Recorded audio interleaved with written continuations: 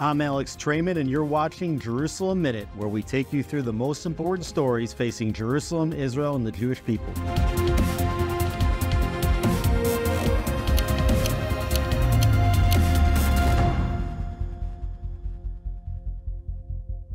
Today on Jerusalem Minute, our first topic.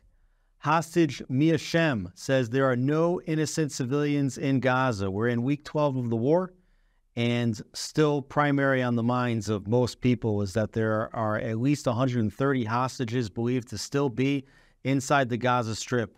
Everybody remembers in the opening weeks of the war, a film of one of the hostages, Mia Schem. Her arm was in some kind of a sling. She said that the Gazans were treating her well. She's been released as part of the 110 hostages that came back during the temporary truce that was declared several weeks back. She did exclusive interviews with two of Israel's television stations this past week. Here's a little bit about what she had to say. יש פחד להניס. זה היה הפחד הכי גדול שלי שם. אשתו הייתה מחוץ לחדר עם הילדים. זו הייתה הסיבה היחידה שהוא לא אנס.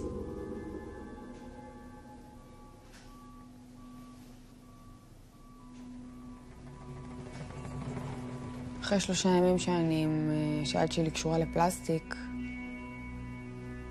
הוא בא אליי, המחבל הזה, ששמר עליי, מלביש אותי, אומר לי קומי, מלביש אותי בתת חיג'אב, נקאב, ולוקחים אותי לבית חולים, מכניסים אותי לחדר ניתוח. את לא מבינה מה קורה, את לא מבינה כלום. הרדימו אותי, פתאום אני מתעוררת אחרי הניתוח. אני קולטת יד חבושה עם ברזלים, וכזה פתח פה ברגל. כנראה עסיסים. יום אחרי הניתוח, צילמו את הסרטון. היי, אני מיה שם, בת 21 משוהם. כרגע אני נמצאת בעזה. Mia still doesn't have full usage of her arm and is going through physical therapy to try to get some of that range of motion back. Here's what she had to say about the people of Gaza. אין שם אזרחים תמימים. זה משפחות תחת החמאס. זה ילדים שמהרגע שהם יוצאים לאוויר העולם, מחנכים אותם שישראל זה פלסטין. פשוט לשנוא את היהודים. And perhaps most painful of all, here's what Mia Schem had to say about those that were left behind and are still being held hostage in the Gaza Strip. וכשלוקחים אותך ומשאירים את האחרים שם? זה לא יוצא לי מהראש, עד עכשיו.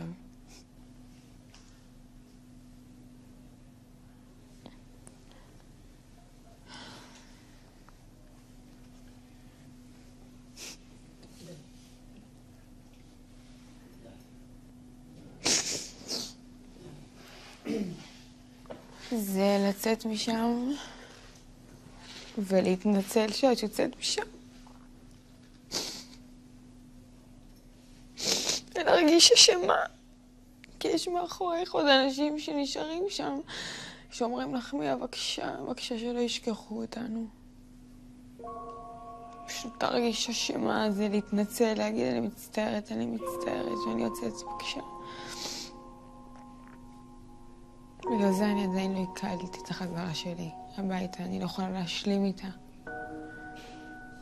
כי יש שם עוד אנשים, ואני יודעת מה זה להיות שם.